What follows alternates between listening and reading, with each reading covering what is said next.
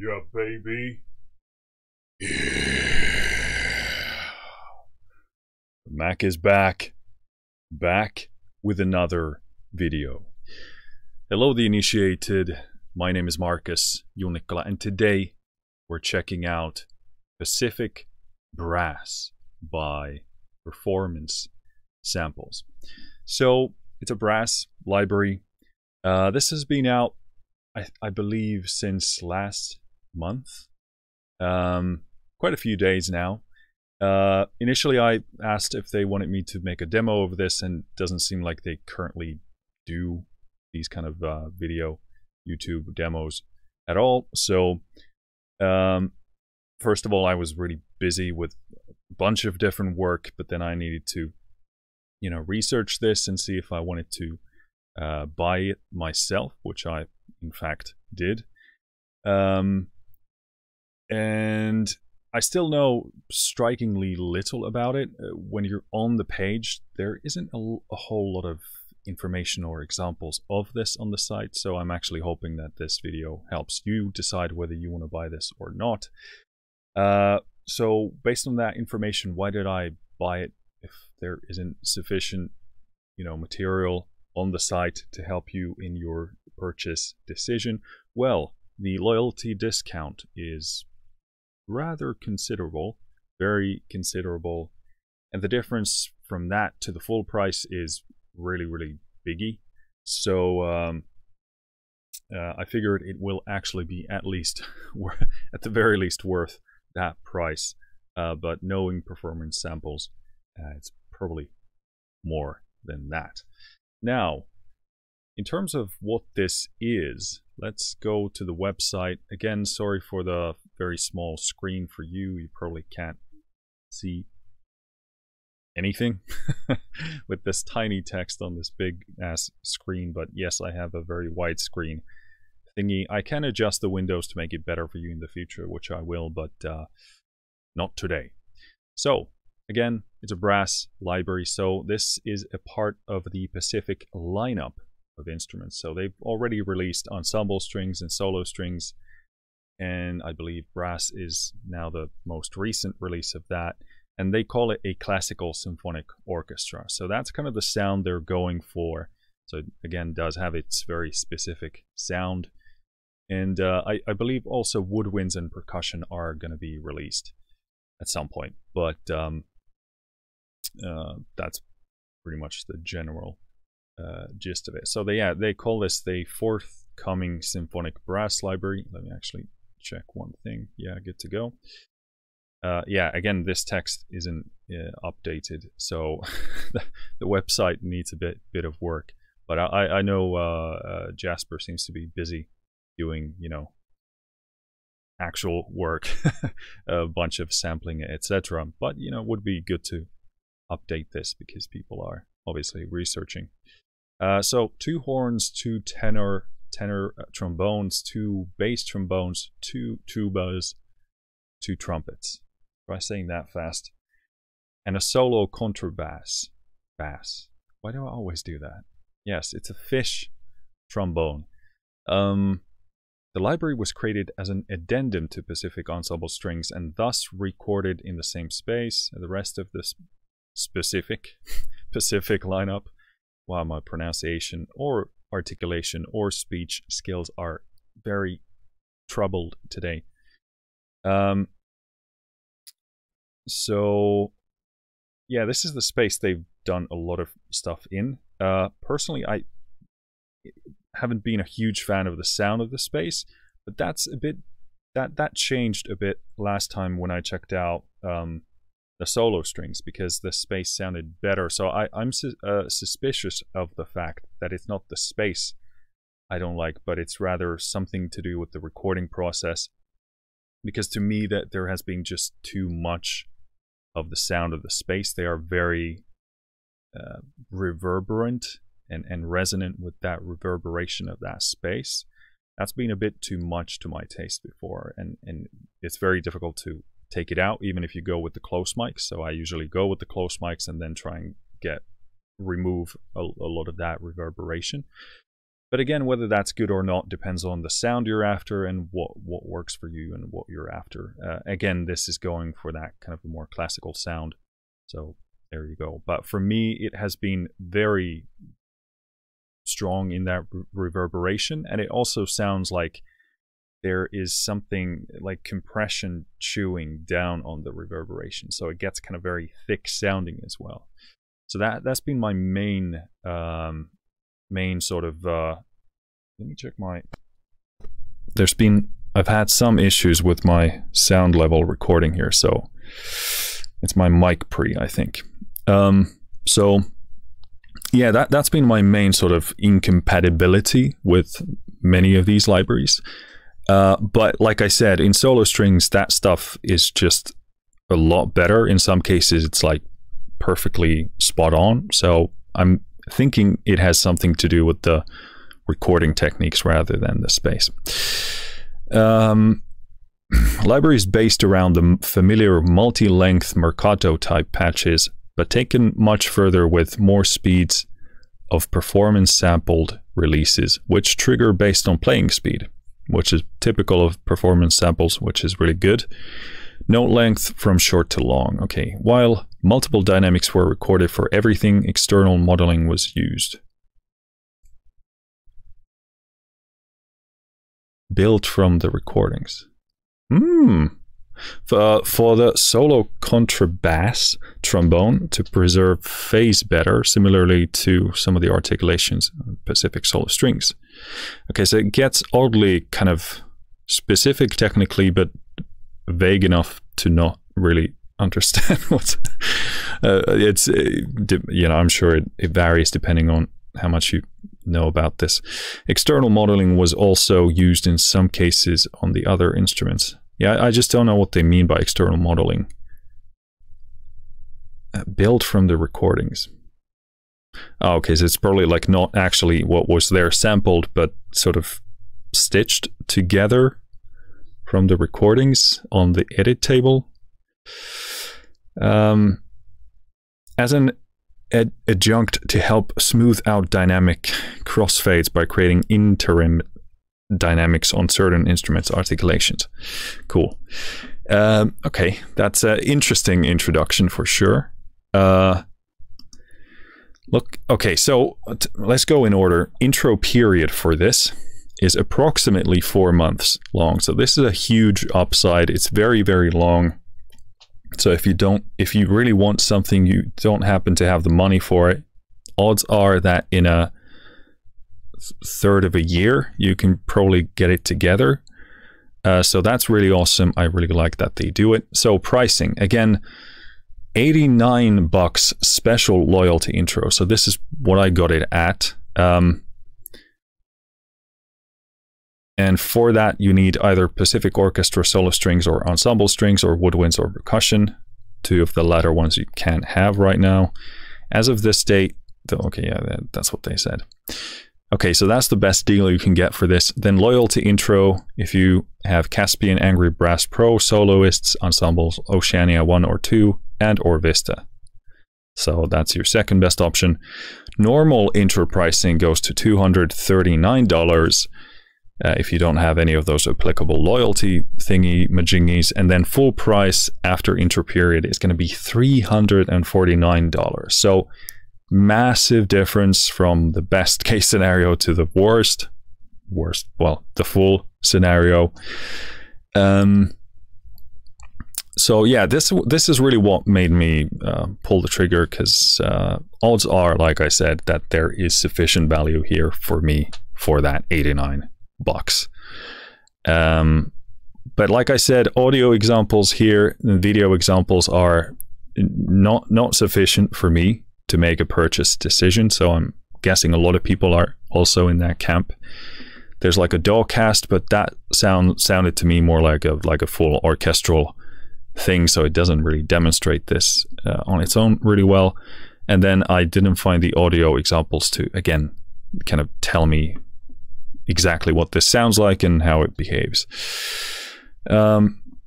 Again, we touched on instruments, so 2 horns, 2 trumpets, 2 trombones, tenor trombones, 2 bass trombones, 2 tubas, and solo contrabass trombone. Articulations, multi-length patches, up to 4 recorded dynamics, allowing playing from RR, round robin, repetition source, tongue staccatos to shorter marcatos to sustains based on note length. So this is like a very, I would like to see like a very specific list of this articulation and, you know, the details. This seems kind of like more like a dump here. Flutter sustains up to 5 recorded dynamics, not available on tubas. Has close and AB mics, same hall, 48 kilohertz, 24-bit, NCW compressed, 8.75 gigs in total. So not a massive footprint, but not tiny either. This is built for Contact 6.8.0. Why do I struggle with those so much? My number dyslexia is getting worse and worse. And above. So you need the full retail version of Contact and run that version 6.8.0 or above. And download via Continuata. This time I had a good experience with Continuata. Continuata. I don't know what language that's even trying to be, but worked without a hitch. Is that the saying? But not the best downloader in my experience. I've had a lot of trouble with that before. Sometimes goes perfectly without any issues, but sometimes not. So that's there is an alternative download method as well, but apparently that's even more tedious. So good luck with that. And yeah, you got some guest demonstration stuff. This is really cool, but again, it's audio coming from the whatever they recorded through the speakers, from the speakers. Anyway, you get it, from the phone or the camera. And I also believe those are a bit dated as well, if I'm not mistaken. Cool. They have a patch list here, so they do offer this. Why it's not in the description like this, I don't know, but good that it's here. So you get sustains, flutter, sustains, more sustains, flutter, sustains. Okay, so those 2 combos. Then they go through the library limitations, again, in typical performance samples style. I actually like this a lot, to just, you know, say things as how they are and manage expectations. And this is, you know, pretty, well, not super technical stuff in terms of the depth of it, but it's pretty much, I don't think any other library developer or instrument developer talks about this kind of stuff. So I actually really like it that they say, hey, there are going to be these kind of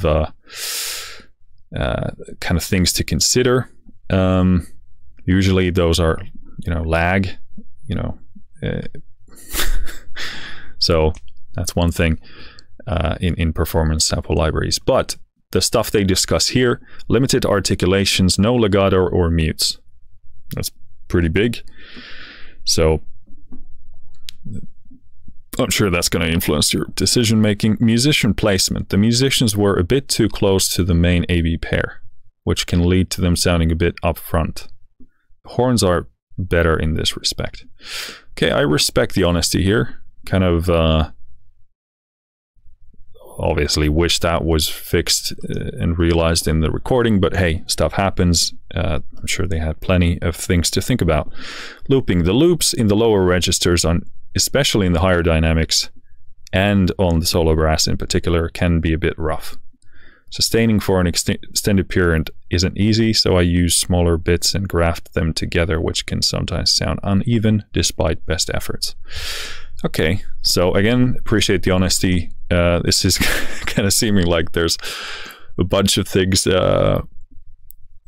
going on. It will be interesting to see how this stuff relates to the full price of this, which is not cheap,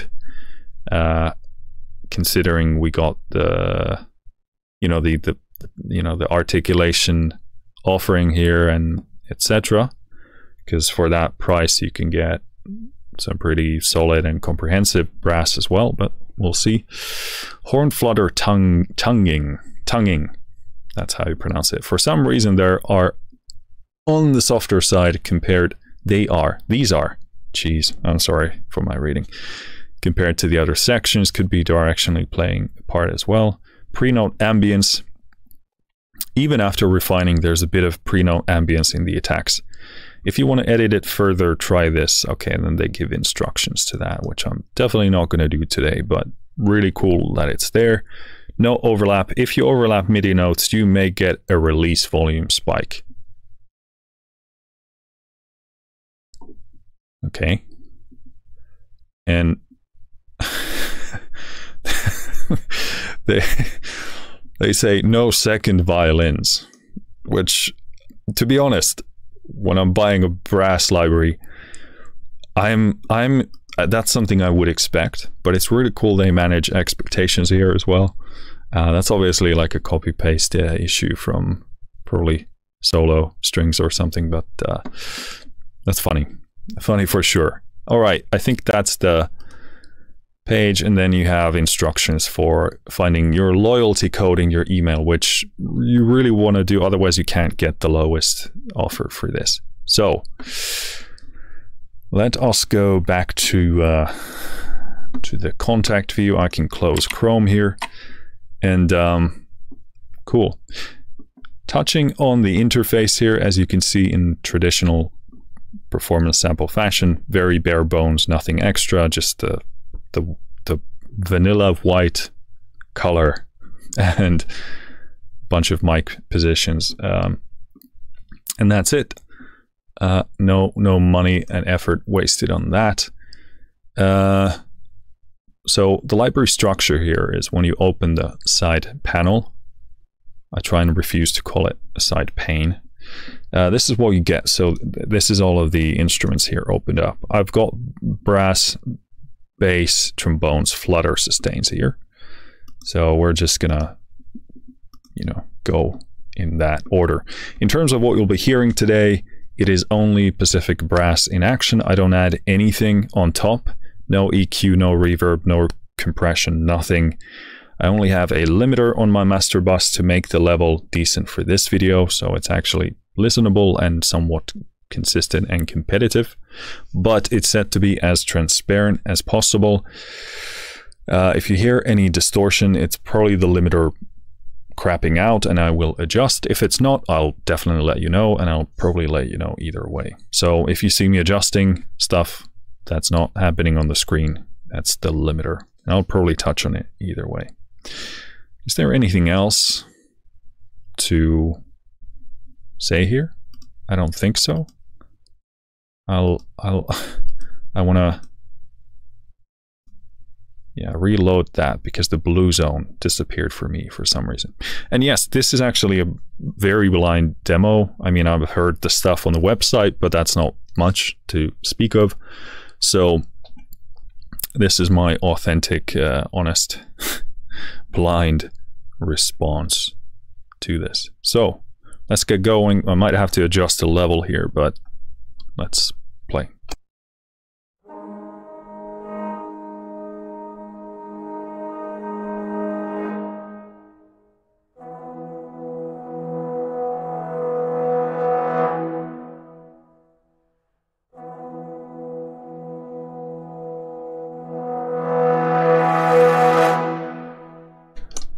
I will bring the level down just a bit.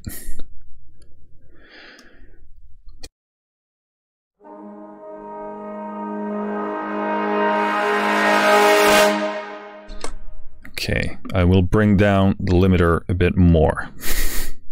So definitely quite a raspy sound at the top end, and that's not a negative thing.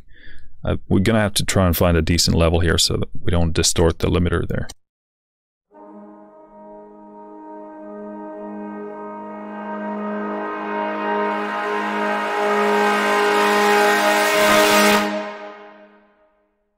So, okay, super dynamic. I'm gonna have to pull the gain on the limiter all the way down here, because otherwise that's it gets super loud. I'm very impressed by the dynamic range there. I also want to find a good level where I can actually assess the because obviously that brass can get super distorted and like harsh naturally. So I really want to assess whether it's a good amount or not.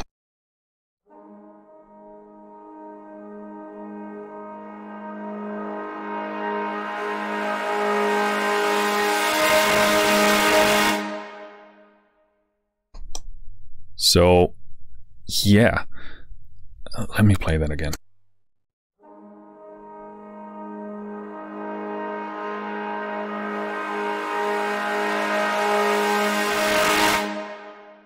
So that gets super aggressive. It's like the last, even the third of the dynamic range here. It gets so much louder and so much bitier and aggressive. Let's play a bit lower.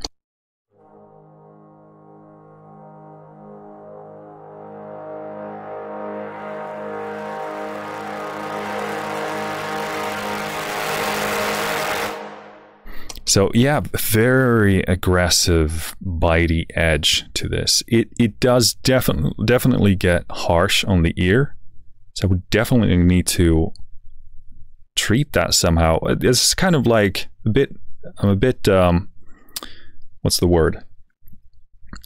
Split. That's not the word. Conflicted here, because I do enjoy the bite and the aggressiveness. I'm not sure if it gets a bit too much at the top.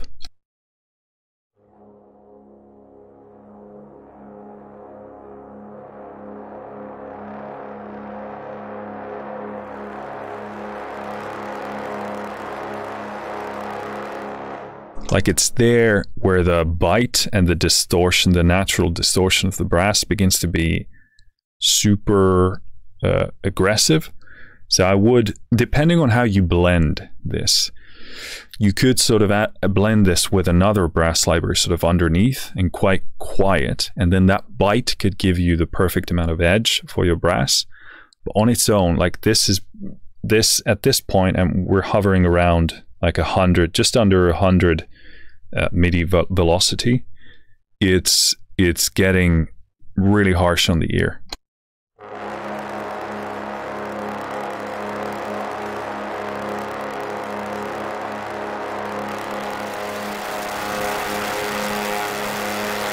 So that's going to be very tough to mix.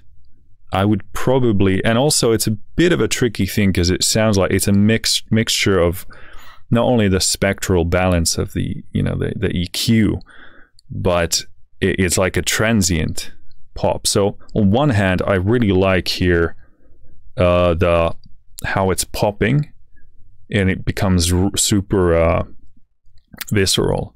But again, pushing beyond this 100 velocity point, it just goes like super aggressive.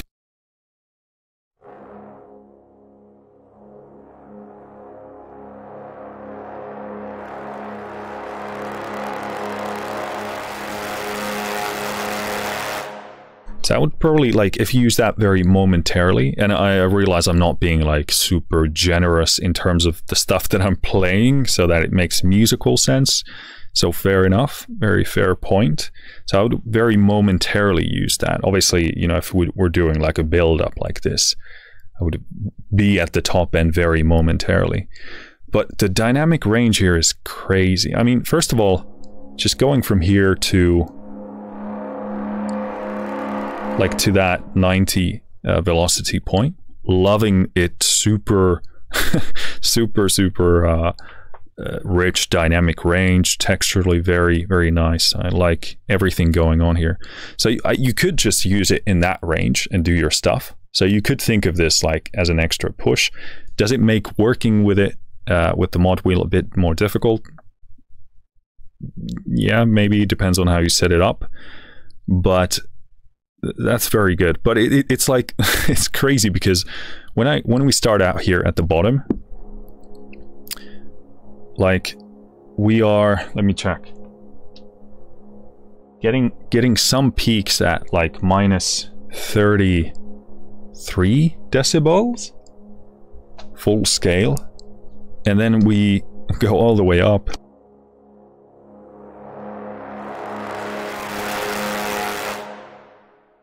And that was about -3 full scale peaks. So big dynamic range. So yeah, I mean, this would be one of those libraries that's very difficult to work at a fixed point volume. So I would have to write per section and adjust the volume for each section. So no biggie deal. I don't know if that's not a good way of putting it, but something to consider. Like, won't be like a super straightforward experience, at least for me, how I write.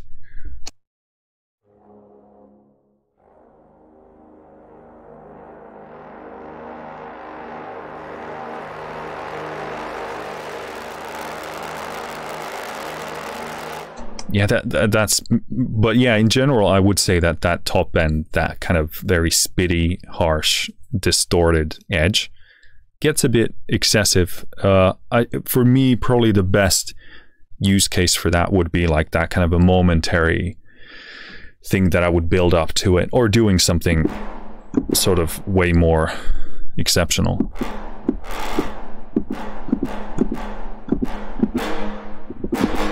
But yeah, let's play kind of different sort of stuff here.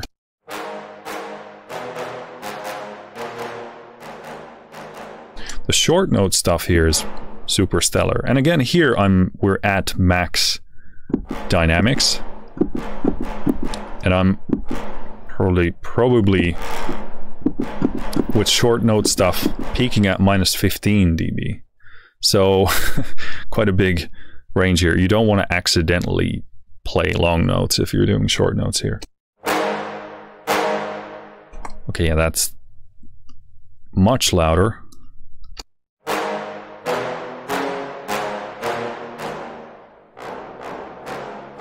Which makes sense here because you're playing lower, so they can't really produce the same volume there.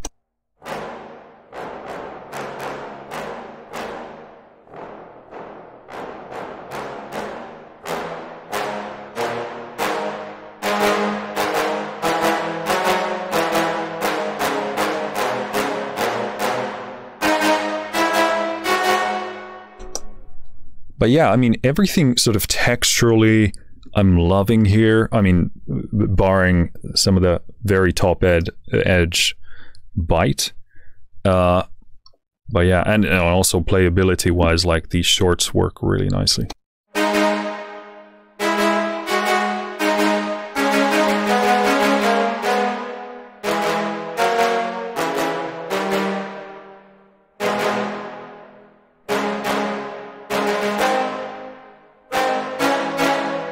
Again, as you can hear, very rich in the microphone position. Wait, why did it? By default, it's only AB mics on. What?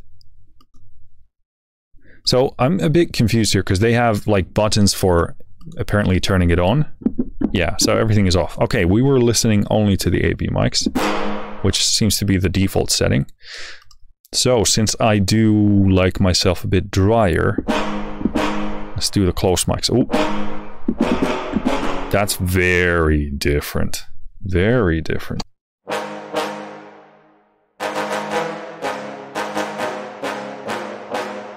But as you can hear, the kind of the wash, the blow to the back with the reverb is still very prominent. It sounds good. I like it. It's like a luscious, natural decay.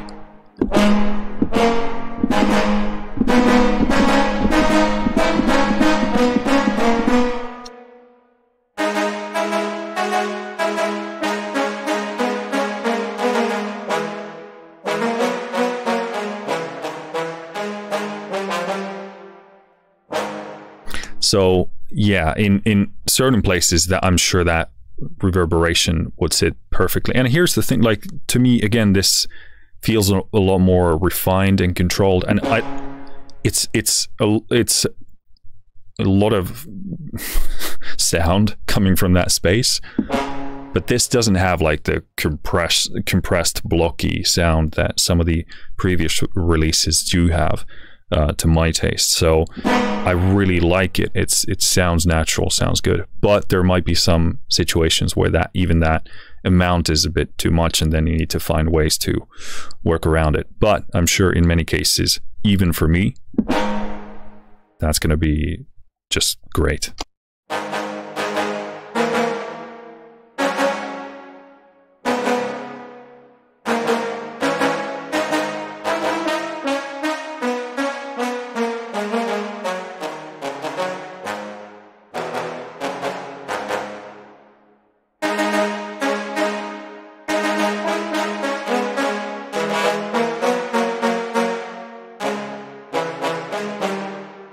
I really like the fact that it's in a very positive way, like raw.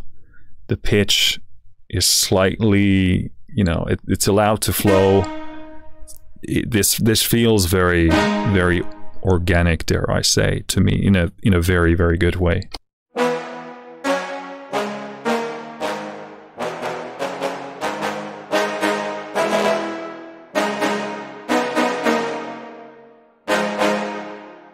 Horrible arrangement for this instrument, but yeah, you really do get like two very distinctively different sounds with this, because the AB mics give you like this big orchestral sound and image, and the close mics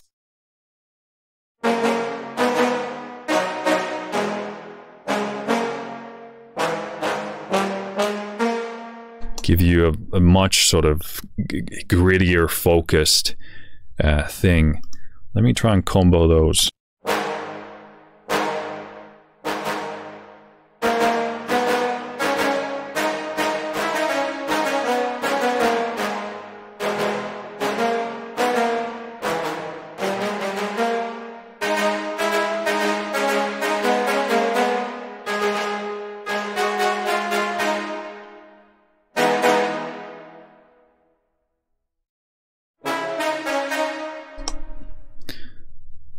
Without the close mics.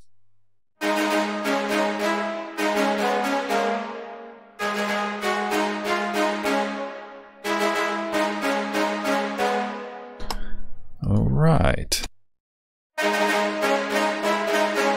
Yeah, it just gives you that additional presence there. This is probably one of the best miking combo balances that I've heard in a performance samples release before. I mean, and again, in solo strings, that was, you know, very different already. But this, they're distinctively different, but they pair super nicely together. So let's move on before I could play that for hours. That's very, very pleasant to play. So yeah, and again, the sound is in a lovely way, very natural and organic and raw. So this one is, what is this? Bass trombones sustains. So we were viewing Flutter sustains before.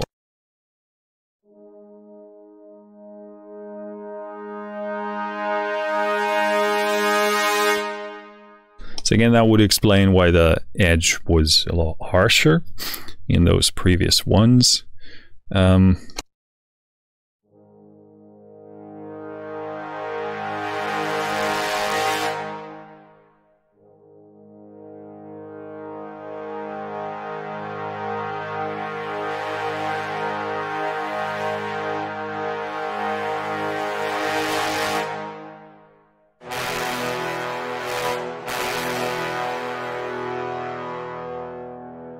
You really got to be careful with the transition and smooth with the transition, going from like the top third dynamic to the second third, because it can sound very abrupt, but if you go slow enough, it's going to be smooth.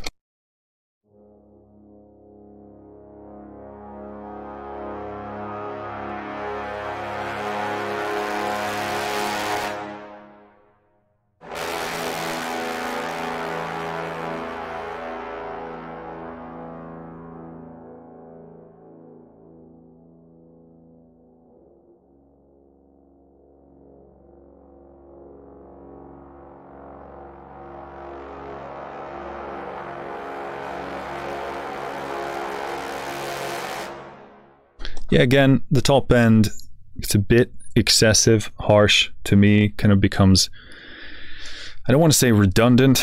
Let's say in some cases that would be the case. But again, if you go there, you want to be very careful how much of that you distribute into the sound of it. But yeah, again, super, super solid. Otherwise, let's try the close mics.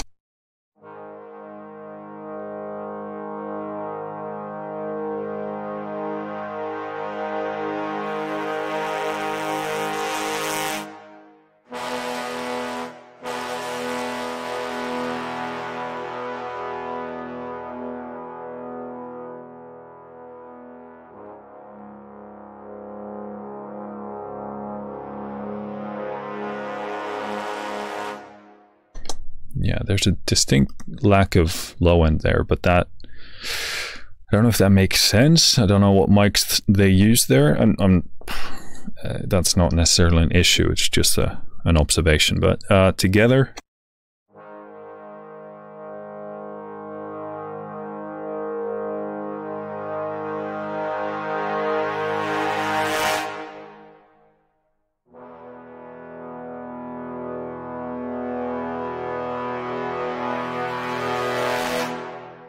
and again there, how long you spend and how you transition into those top velocities really dictates how harsh it gets. So you really want to be super careful with your velocity riding, should I say, in with this one. Makes a huge difference.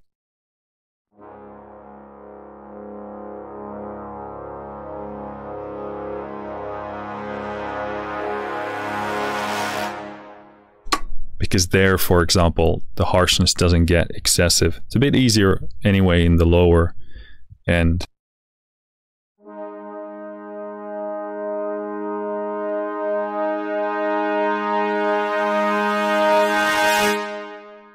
And again, they're perfectly fine, perfectly perfect, I would even say. Just, you've got to be super careful how much time you spend in the top. But it does give you that like last bit of like power. So extremely dynamic, really, really well done in that regard. And but yeah, pay attention to that mod wheel or whatever you use to write your velocities. So 2 horns Flutter sustains.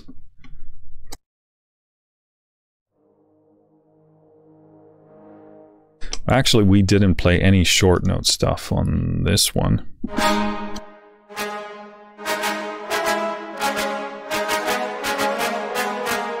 Okay, that's really, really good.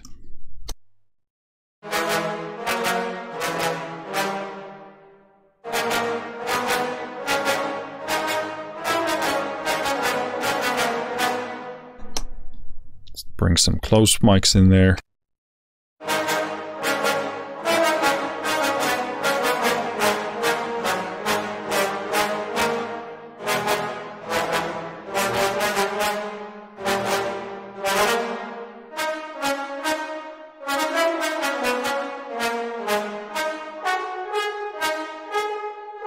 Ooh, I really like how it kind of begins to break up at the top.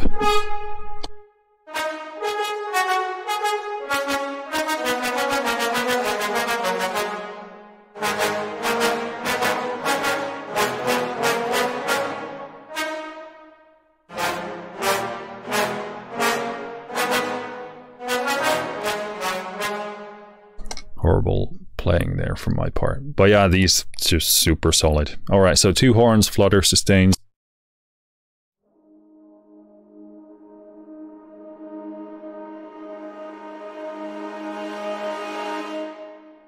Sounding really good. Big volume difference here, obviously dealing with a different instrument.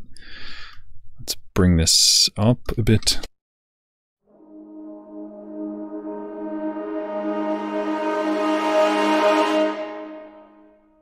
sort of a bit darker and rounder in the tone. Again, different instrument, but still a bit of a tonal thing. And again, that's not bad. I actually like that quite a bit.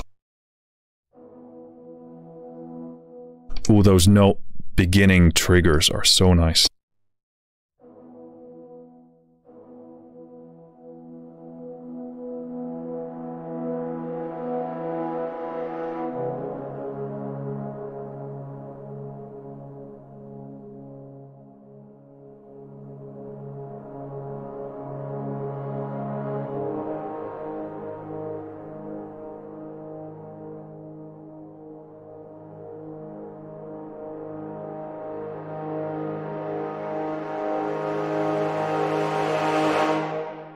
These sound fantastic. A few things, again, I'm noticing that you need to be super smooth with your velocity transitions. If you're not, you're going to hear some of those transitions between the dynamic ranges. So you've got to be super smooth, or at least make it smooth in the MIDI editor. I'm loving the texture of these. These are super rich, again, organic, raw, kind of like living. Very, very...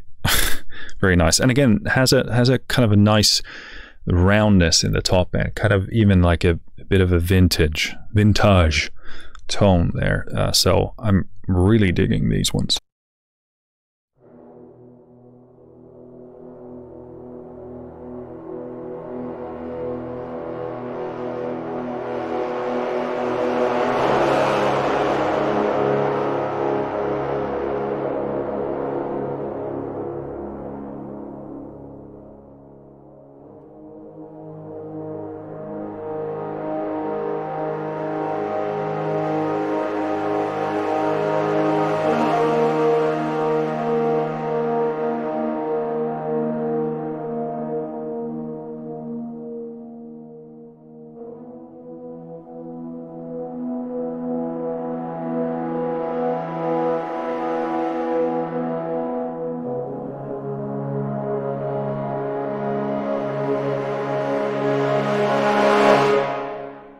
And again here, the top end just beautifully blooms and distorts. Like, when I say distortion, the natural distortion of the instrument, really nice. I'm loving the organic pitchiness of it, so it flows. Those note beginning triggers are fantastic. This is just pretty much just like perfect for what it is. So really, really, really good job.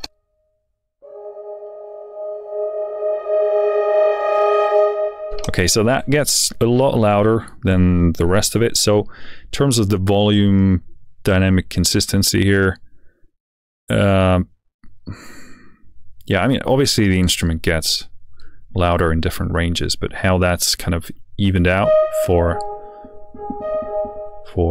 us, that's a different story. Let me play a bit more of this.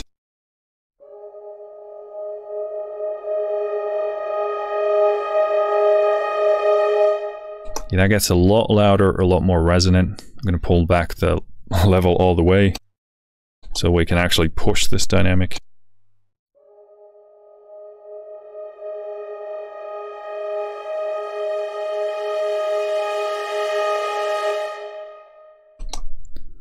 All right, so it looks like we can do about 6 dB there.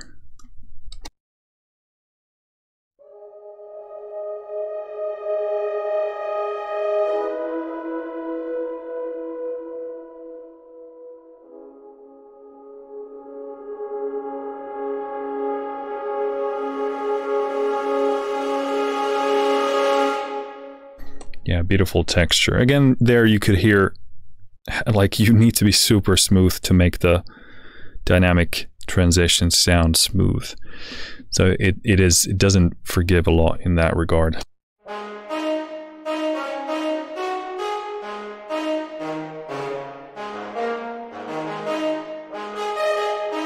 So it seems like this one doesn't have the shorts.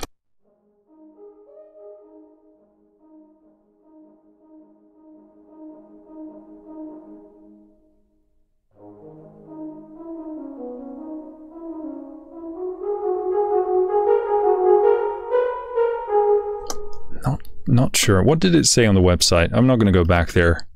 It says something that one doesn't have the shorts. right? Or something.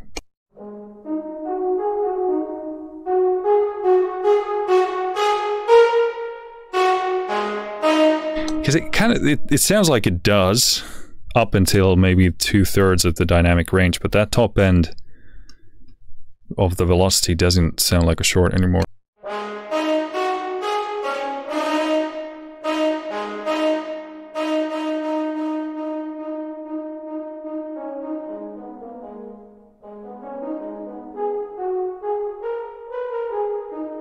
So not sure about that, but in the lower velocity, in that range, it still actually remains playable even if they're not shorts there.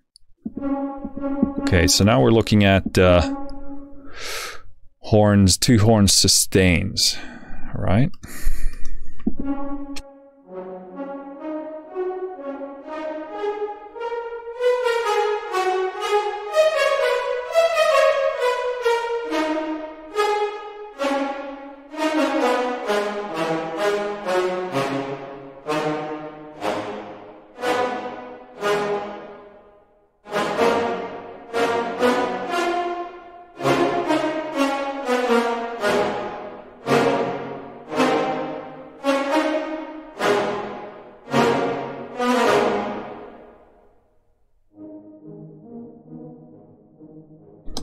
Ooh,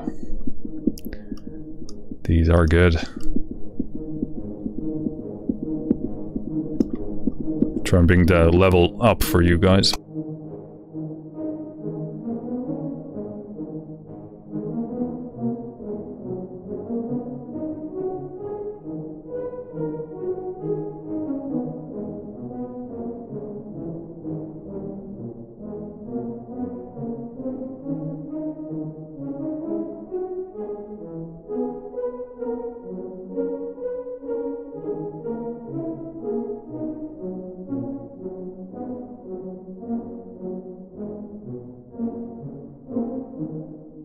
Really nice, puffy, distant, nice bit of kind of natural saturation there.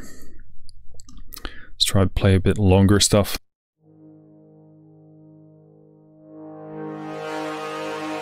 So get a level idea going here first. Too loud.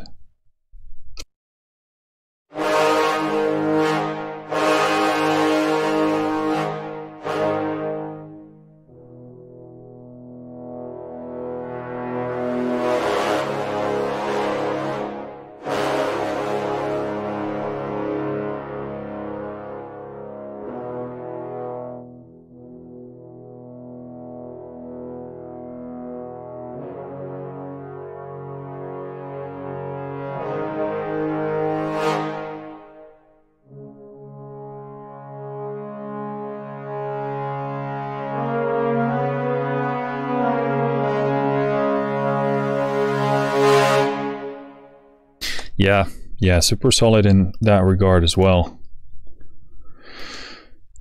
2 tenor trombones.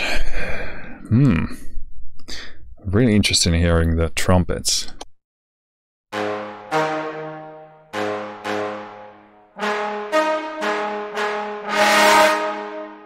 Sorry about that. This, in terms of like level consistency between everything here, seems like a very organic approach.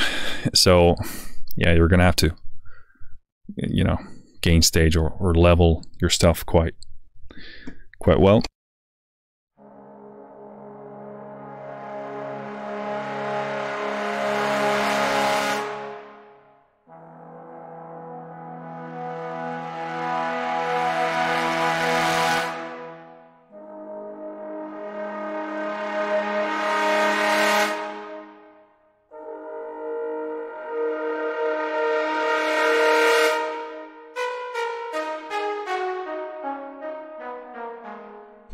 Yeah, I don't know if that sounds to me like that's not intended to short. And again, we'll go to the.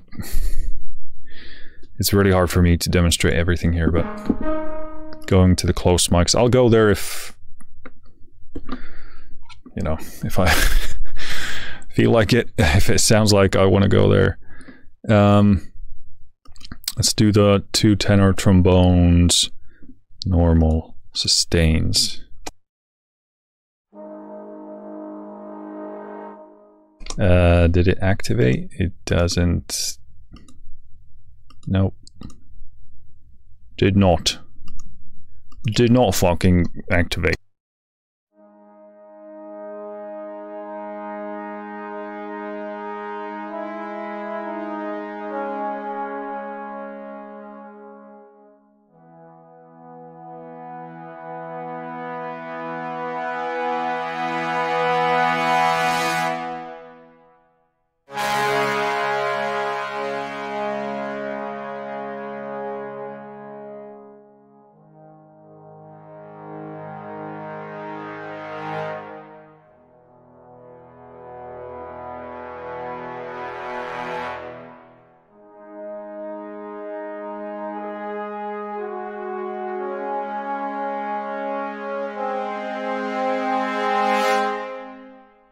Again, super dynamic, not much to be surprised by there.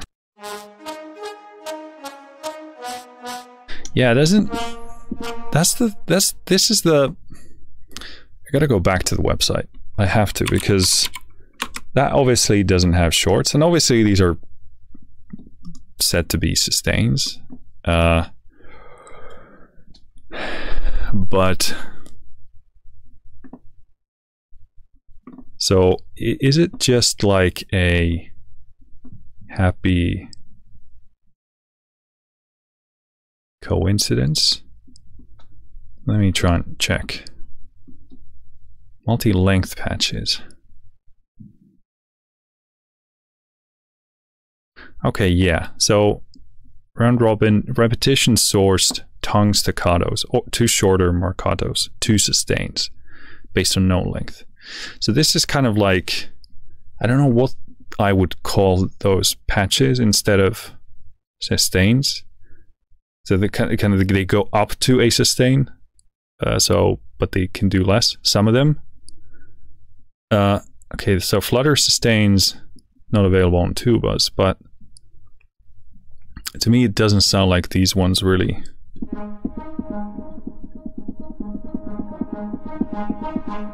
Because they're not, they have like that bit of initial transient kind of doubling, kind of a weird, so that to me would not be like a passable short sound. In the middle of the mix at the lower velocities, yeah.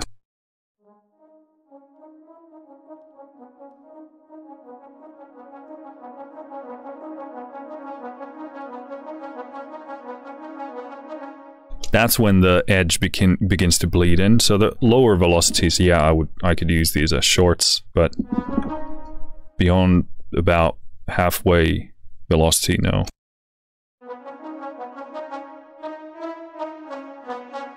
Well, actually, that works quite well.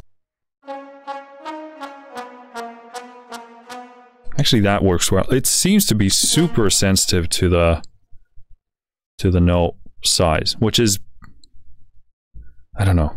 This doesn't seem very consistent to me. I was playing the same thing. Let me play a bit more.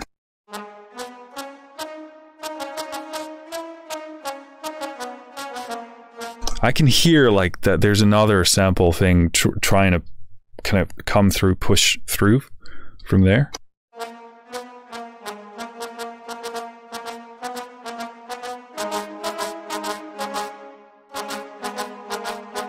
You have to be super fast not to get any of it.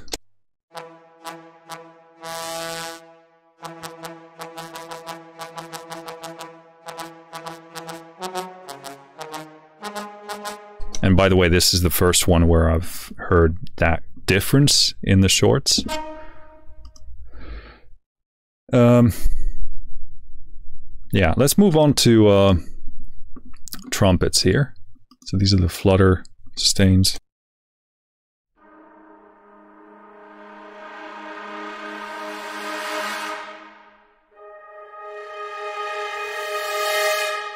So here's where the sound is distinctly more spacious, so I'm gonna bring in the close mics.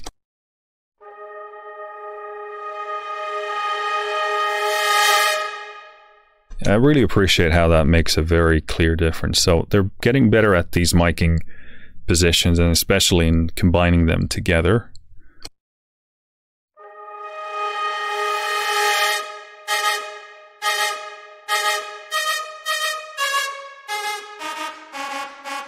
Yeah, I mean, that sounds more like a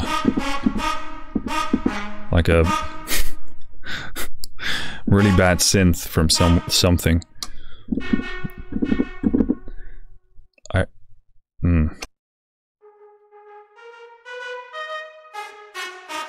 Be like a Flutter short isn't exactly a reasonable ask.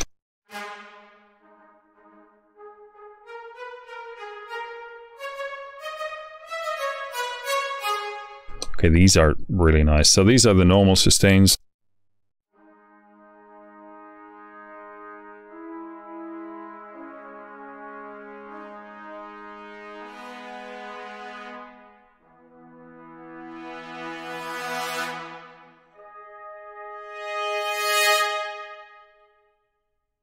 Again, maybe a tad bit harsh on the top, but that's nothing like EQ can't do. Really liking, like when you nail the velocity smoothness, it beautifully, you know, blows into that space. It's a very nice sound.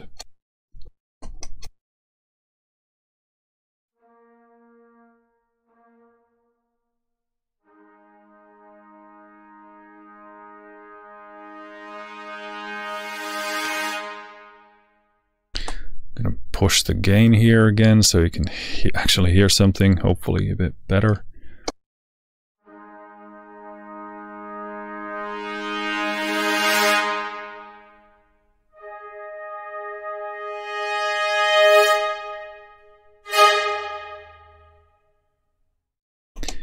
Yeah, again, I gotta pull back that a bit to make this consistent.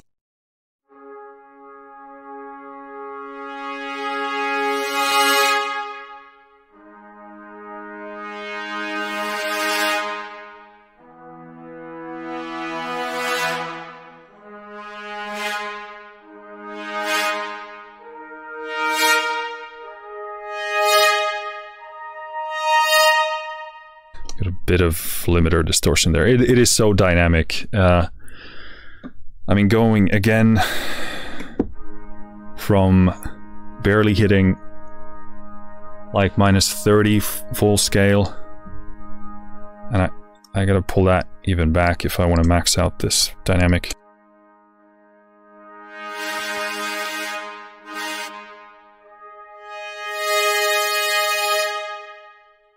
That was like a dB away from clipping.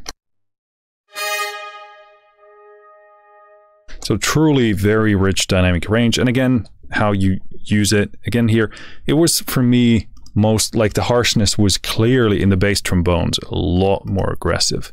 Hasn't been so bad. In the trombones, a bit more like that. I can understand it from the instrument perspective here, but here, no issues. And again, the top third dynamic range thing, it's really how you use it here. Now that I understand the mod wheel behavior here, or the velocity behavior, it's like if you go there momentarily, I understand that where the classical influence comes in here, because it's really gives you the option for that, like that extreme top. But yeah, let's play some short stuff.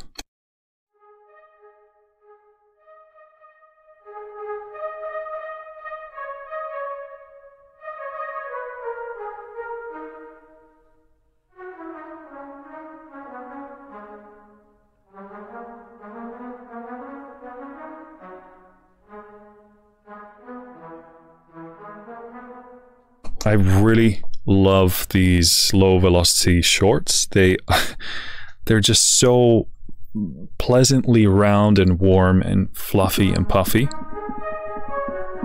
Really, really good. And they pair with that space really nicely.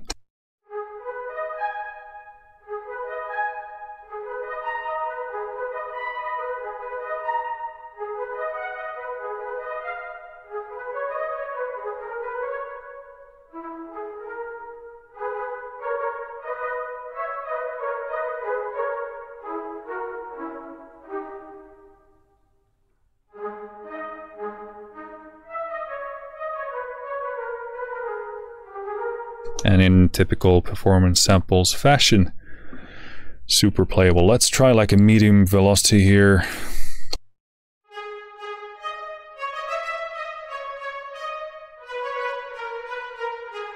And again, we're dealing with the AB mics here alone. Let me bring in the close mics. Ooh, that's nice.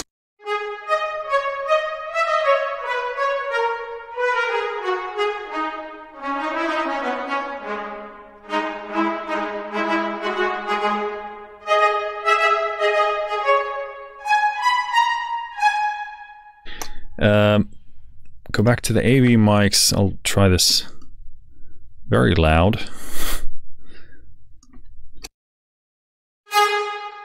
Yeah, very loud. It's just crazy, the range here.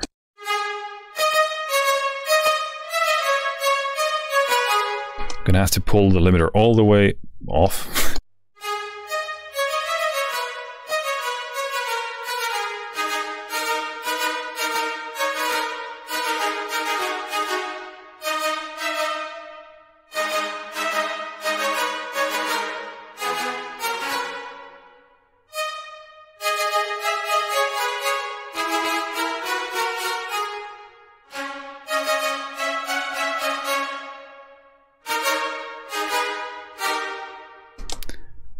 That is very nice. I mean, it's just so playable.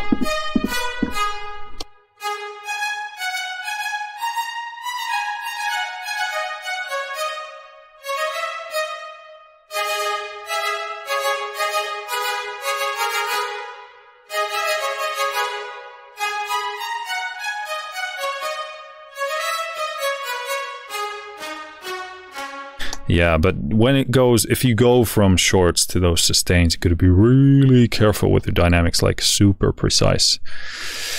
So yeah, very cool stuff going into the... So these are the tuba sustains.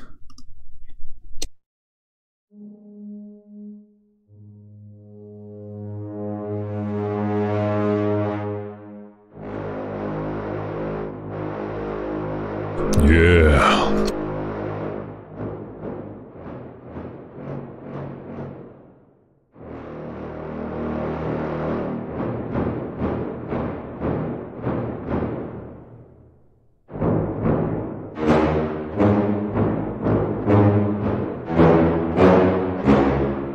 Again, seems like the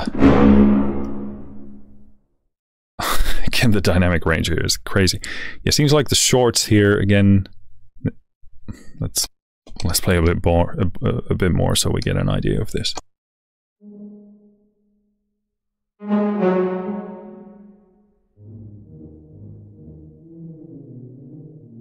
Gonna have to. Okay, this is the lowest velocity. I'm boosting this like heck, so you can actually hear something.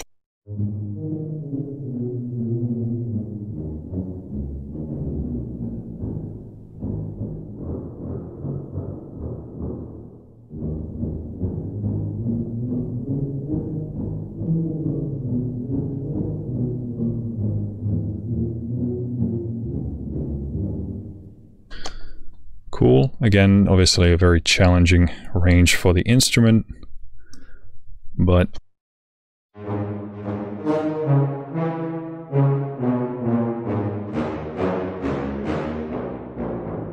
so yeah, the shorts are there. You just got to be super fast. You can't spend any extra time there. It's very precise. So you probably want to adjust that on your own, depending on your keyboard. Obviously, each is going to be different in the response, but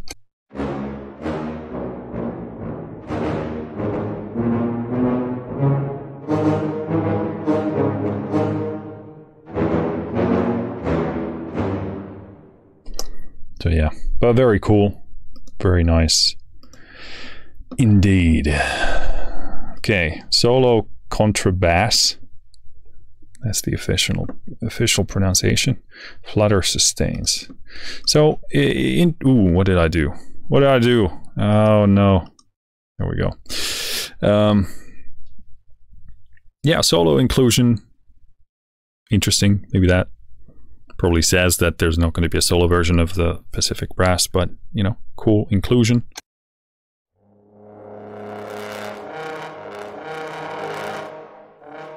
So obviously, as they say, no legato here. It sounds a bit like a car.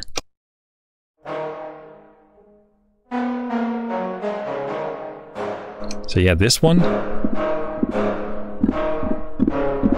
doesn't have the shorts, I think.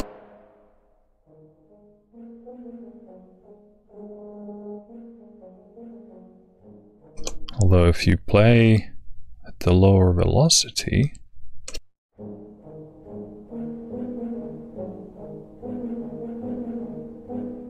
yeah, so you hear different artifacts. I don't think it's supposed to be played that way.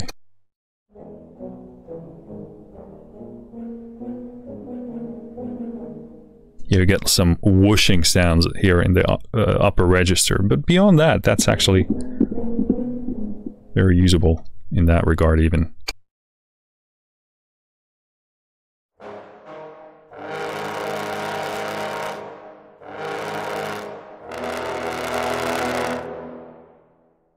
That's about the amount of boosting I can do.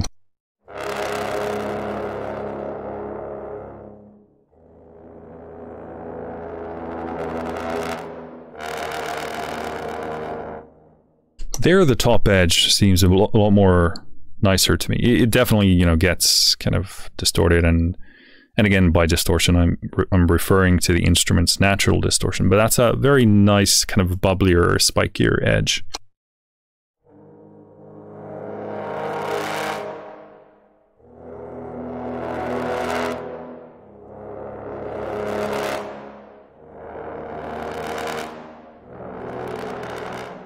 Yeah, that's a really nice texture. I enjoy that. So with closed mics,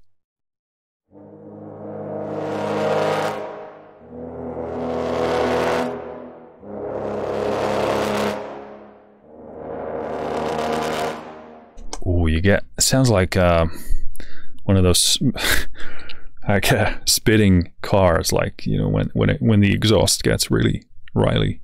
So this is the closed mic only.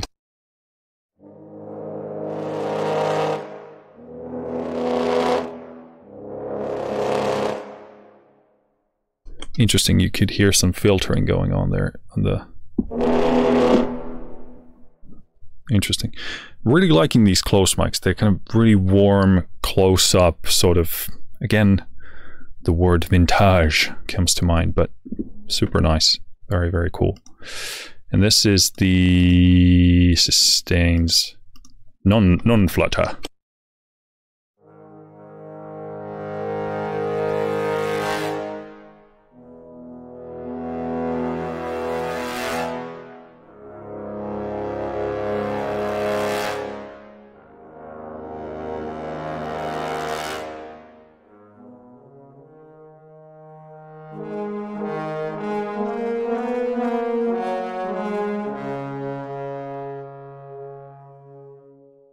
Beautiful bit of bite and distortion there at the edge, like from the actual instrument. Really nice.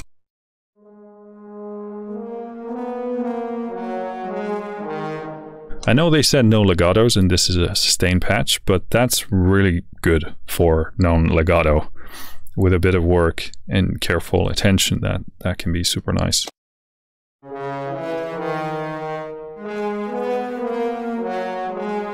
Obviously there you can hear some of the the initial portion of the sample being a bit repetitive, but again, if you play very close attention to your velocity, you can kind of finicky your way around that, or work your way around that.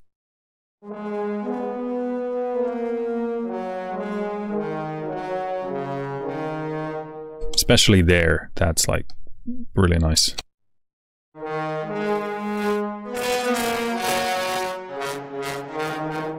So yeah, I mean, the kind of the top third, maybe a bit less, I would really just reserve for those maximum, you know, crescendos or whatever kind of a top end peak you want to build.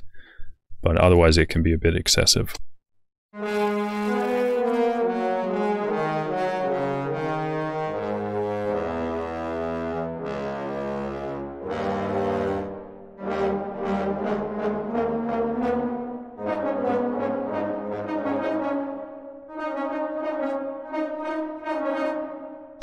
really wish it had that end range. But hey, these shorts, really good.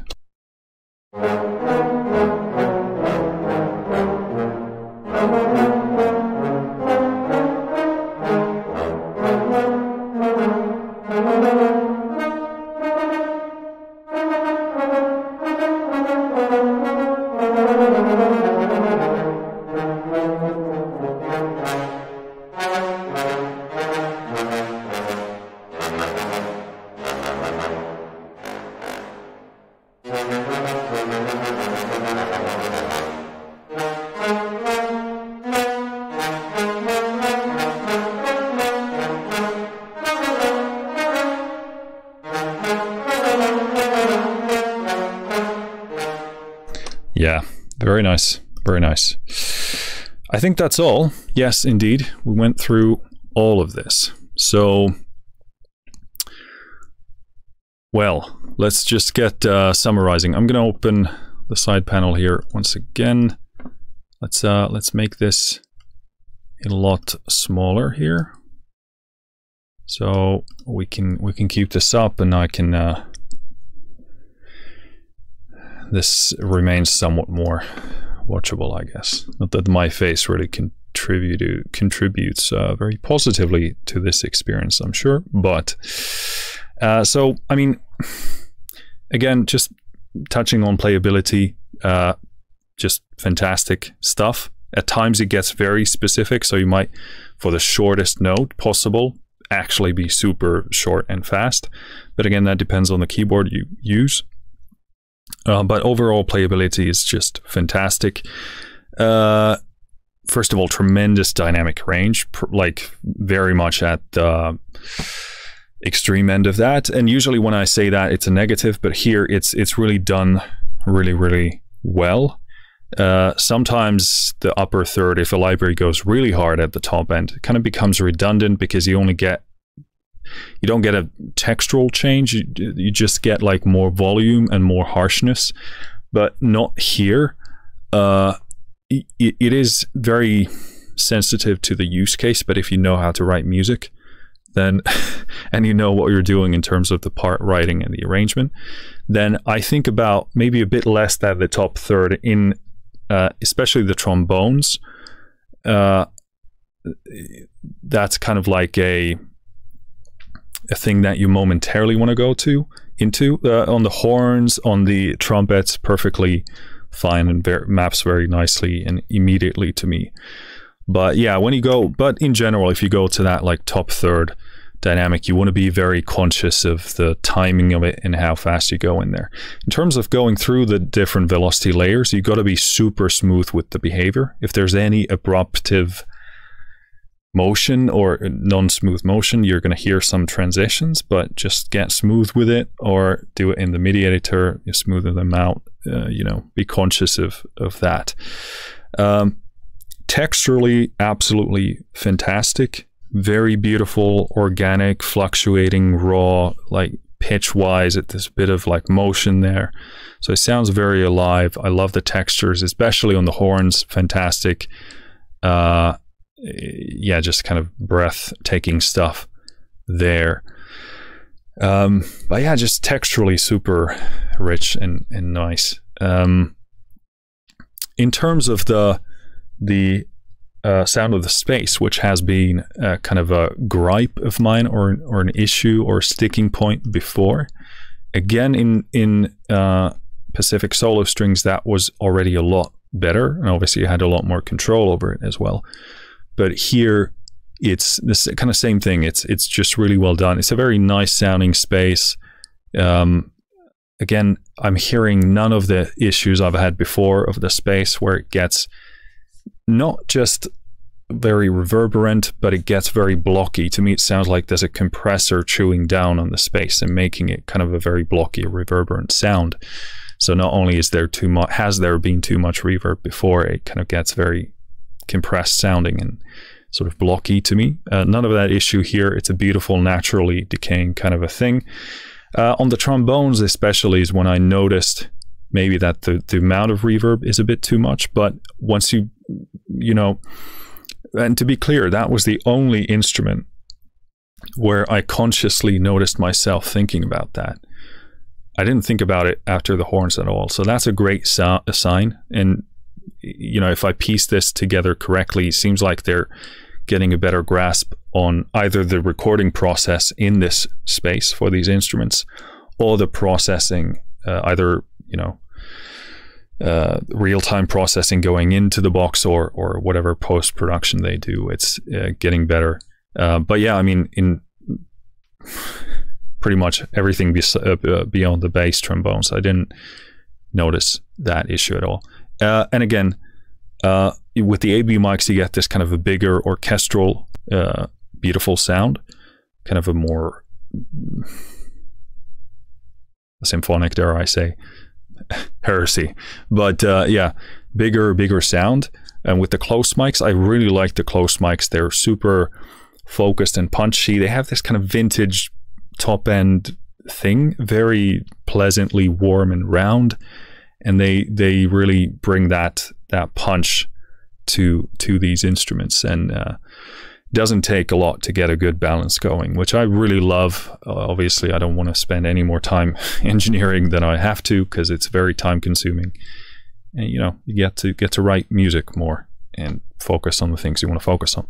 So beautifully done there. The mics are matching better than I've ever seen any performance samples release match. So that's a great sign as well. Anything else I want to touch on? Thinking about the pricing. Again, well, I guess I could take you here with me.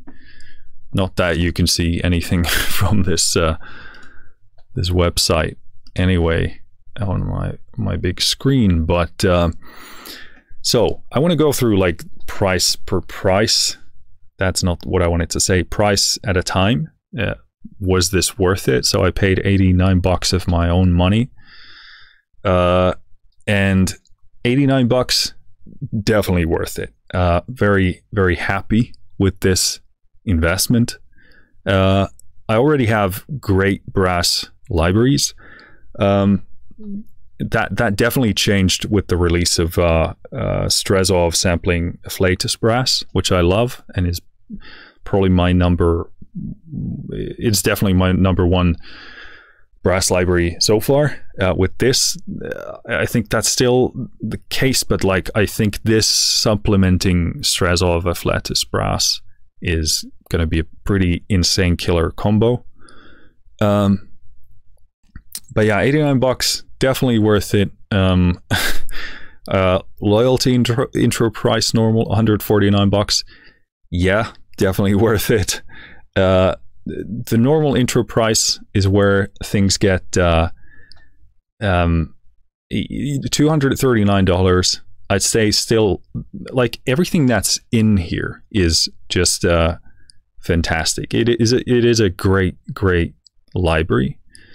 The main sticking point I for sure can see here is the lack of legatos. So if you're looking for, you know, one brass library to rule them all, this can't be that because of the lack of the legatos. So you're gonna have to, you know, find something that does the legatos for you and pairs with this. Then that becomes like a conversation. I'd still say this is very much, and again, you have to remember that this, like any library, has its own sound. So you need to like the sound. You need to like this kind of a bigger, wider sound. The close mics kind of tweak it, but I see the close mics here being like it's a tuning factor. It's like a customization type of a factor in here. It's not like it gives you a distinctively different, unique sound. Would they? I mean, they would definitely work on their own as well, but it gives you a very specific sound. So first of all, that's what you have to figure out. Does it sound like your kind of brass library? Does it give you that kind of sound that you want to write with? That's obviously in one of the main points points of contention or main topics to discuss with any library. Assuming you like it, still normal intro price, $239 for the sustains and for the shorts. I mean, the shorts are just so good. They play nicely. Again, all the textural richness, the velocity, the dynamic range you get, and the beauty of the sustains as well. It honestly is definitely worth $239 as well. Going to full price, $349. That begins to really be. I'd be still happy to, assuming I had the money, pay the $239 for good sustains, super dynamic, texturally very nice, assuming I like the sound, and the shorts that I can also play. That's still, I'd say, reasonable. $349. In that price range, a lot of other stuff also comes into the conversation. And again, not making comments about whether this can, you know, hold its own against those, because it can in those certain fronts, but it's the conversation of the lack of the legatos. And yeah, again, obviously it does have its own sound, so that needs to fit you as well. And obviously no mutes, so there's that. But that's sort of kind of like where I see this being price wise. And obviously it does have the library limitations that they do touch on, which are kind of like, when I read this first, I was a bit like getting the impression of like, is this kind of like a, you know, B-sides type of a thing of an album? Because it feels like there's a first of all, I so much appreciate the honesty of going through all of these things here, because again, I don't think any other company, any other developer does this kind of a thing on their site. So super commendable. I love the expectation management. I love the honesty. I love the transparency. But yeah, some of these things were a bit like, okay, are they? And to be clear, these are things that will and do appear in many other releases by other companies. So it's like you just have to appreciate the honesty here and the transparency, because a lot of companies have these exact same issues or more or worse, and they don't talk about them. So but yeah, I got the impression like, okay, stuff is missing, but yeah, especially with the looping, I was like, ooh, that doesn't sound good. But if you actually move with the dynamics, as you, in my estimation and experience, move at least a bit all the time, even if you're sustaining a same dynamic, a bit of motion there, either with just like mixing volume or velocity control. If you do hold a note at the same velocity, you will obviously, with this one,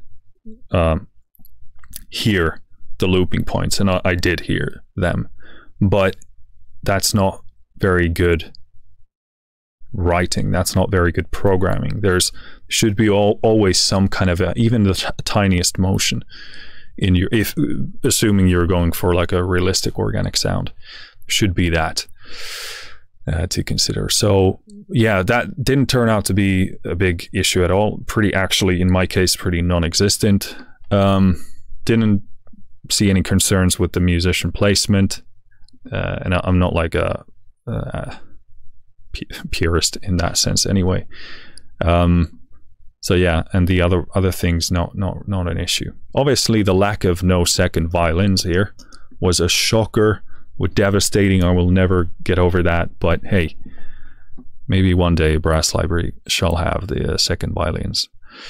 So yeah, the legato, I'd say, will be probably the main sticking point when we go into those higher prices. But again, in my estimation, even going up to the normal intro price, this is very, very competitive, very reasonable. So yeah, I think I'll call it there so I don't ramble any more than I already have. So yeah, really, really good stuff. Very interesting seeing how this will blend and layer with other stuff. And also I do want to put this kind of side by side to what I'm using now, mainly a flatus brass.